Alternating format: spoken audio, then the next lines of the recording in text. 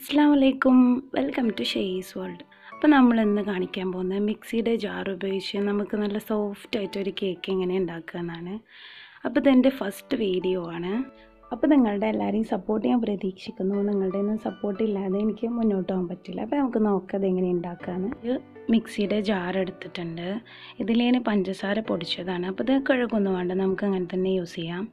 അപ്പം ഞാൻ ഇവിടെ മെഷറിംഗ് കപ്പും മെഷറിംഗ് സ്പൂണും ഒന്നും യൂസ് ചെയ്തിട്ടില്ല. ഇതുപോലത്തെ ഒരു കുഞ്ഞ് ഗ്ലാസ്സാണ്, നമ്മൾ സാധാരണ വെള്ളം കുടിക്കുന്ന സ്റ്റീൽ ഗ്ലാസ്. ഇതിലൊരു 3/4 കപ്പ് പഞ്ചസാര എടുത്തിട്ടുണ്ട്. അത് നമുക്ക് ഇതിലേക്ക് ഇട്ട് കൊടുക്കാം കേട്ടോ. ഇനി ഇതേപോലെ തന്നെ ഗ്ലാസ്സിൽ നമുക്ക് 1 കപ്പ് മൈദ ഇട്ട് കൊടുക്കാം. പിന്നെ ഞാനിവിടെ ഇട്ട് കൊടുക്കാൻ പോണത് 1 ടീസ്പൂൺ ബേക്കിംഗ് പൗഡറാണ്. അതേപോലെ തന്നെ 1/4 ടീസ്പൂൺ ബേക്കിംഗ് സോഡ.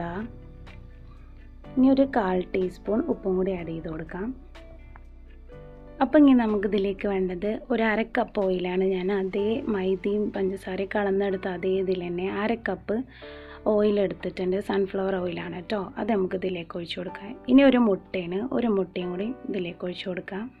അവിടെ ചെറിയ ഗ്ലാസ് മൈദ എടുത്തോട്ടാണ് 1 മുട്ട ആഡ് ചെയ്ത് കൊടുത്തിരിക്കുന്നത്. നിങ്ങൾ കുറച്ച് വലുതാണ് എടുക്കണമെങ്കിൽ 2 മുട്ട ആഡ് ചെയ്ത് കൊടുത്തോളൂ കേട്ടോ. ഇനി അതിലേക്ക് 1 ടീസ്പൂൺ വാനില പൗഡറാണ്. എൻ്റെ എസെൻസ് എൻ്റെ കയ്യിലില്ല, അതുകൊണ്ടാണ് ഞാൻ പൗഡർ ആഡ് ചെയ്തിട്ടുള്ളത്. പിന്നെ അതേപോലെ തന്നെ 1/4 ടീസ്പൂൺ ബട്ടർ എസെൻസും 1/4 ടീസ്പൂൺ മിൽക്ക് എസെൻസും ഞാൻ ചേർത്ത് കൊടുക്കുന്നുണ്ട്. ഇത് ഓപ്ഷണലാണ്, എൻ്റെ കയ്യിലുള്ളതോട്ട് ചേർത്തു എന്നേ ഉള്ളൂ കേട്ടോ.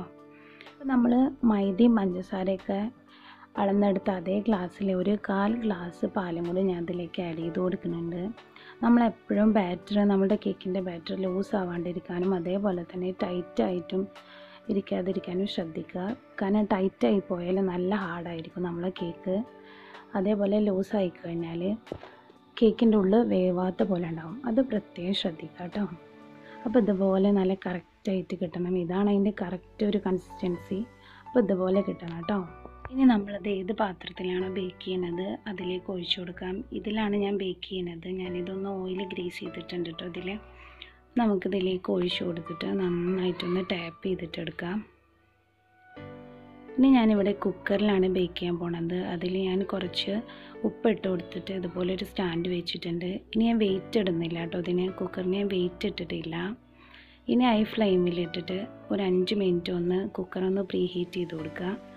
എന്നിട്ട് അതിലേക്ക് നമ്മളെ ബാറ്റർ വെച്ച് കൊടുക്കുക. നല്ല ചൂടിലാണ് ഇരിക്കുന്നത്, അപ്പോൾ നോക്കിയിട്ട് കൈ പൊള്ളാണ്ട് വെക്കുക കേട്ടോ.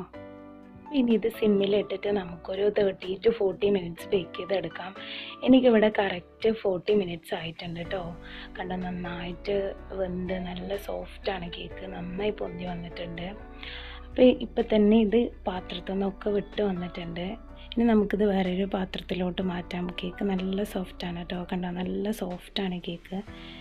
അപ്പോൾ എല്ലാവരും ഒന്ന് ട്രൈ ചെയ്ത് നോക്കുക. നമ്മുടെ മിക്സിയുടെ ജാറിൽ നല്ല ഈസി ആയിട്ട് സോഫ്റ്റായ കേക്ക് നമ്മൾ ഉണ്ടാക്കിയെടുത്തിട്ടുണ്ട്. അപ്പോൾ എല്ലാവരും ഒന്ന് ട്രൈ ചെയ്ത് നോക്കുക. അപ്പോൾ ഞാൻ ആദ്യം പറഞ്ഞതുപോലെ തന്നെ ഫസ്റ്റ് വീഡിയോ ആയതുകൊണ്ട് അതിൻ്റേതായ കുറവുകളൊക്കെ ഉണ്ടാവും, എല്ലാവരും ഒന്ന് ക്ഷമിക്കുക.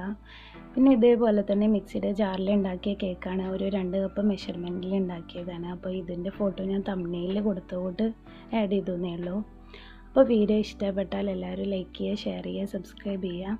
സബ്സ്ക്രൈബ് ചെയ്യുമ്പോൾ തൊട്ടടുത്ത് വരുന്ന കുഞ്ഞു ബെല്ലൈക്കൺ കൂടി ക്ലിക്ക് ചെയ്താൽ ഞാൻ പുതിയ വീഡിയോസൊക്കെ അപ്ലോഡ് ചെയ്യുമ്പോൾ നോട്ടിഫിക്കേഷൻ കിട്ടുള്ളൂ കേട്ടോ. അപ്പോൾ നല്ലൊരു വീഡിയോ ആയിട്ട് കാണുന്നവരെ ടേക്ക് കെയർ, ബൈ. അസ്സലാമു അലൈക്കും.